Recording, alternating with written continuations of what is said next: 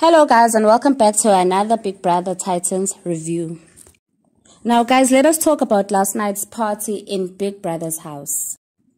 We all saw how Yemi completely ignores Khosi at the party. I mean, Yemi practically danced with every female housemate except for Khosi. This was really sad to watch because he did all of this in front of her whilst Khosi was dancing alone at the dance floor.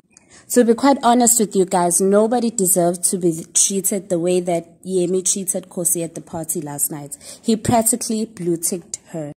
Well, Khosi saw that Yemi had no interest in dancing with her, so she decided to mingle with other housemates.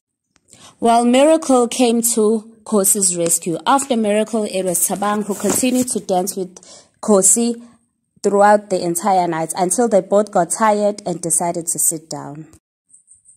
After the party in the kitchen, we saw something that we've never seen before, which is Khosi and Sandra sharing a hug.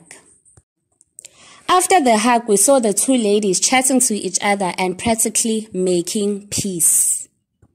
Sandra even made a joke about, maybe this is probably the last time I get to talk to you since we are both drunk. We all know that the two ladies were not on speaking terms, of which we don't know what is the root of it.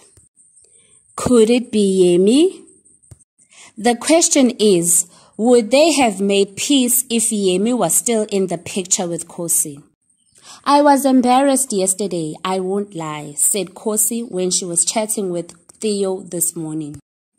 Khosi continued to say that even though she doesn't care about what is happening between Yemi and Blue, but what was happening yesterday really embarrassed her in front of all the housemates.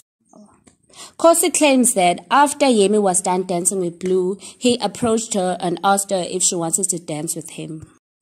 Khosi refused the offer.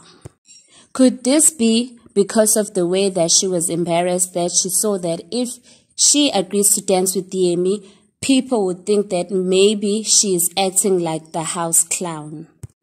Khosi even mentioned to Theo that some of the housemates feel sorry for her.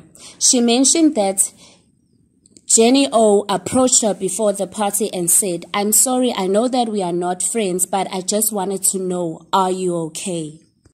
Well, is it too early to say that the ship between Yemi and Khosi has sank, or maybe there is a possibility that it will sail again?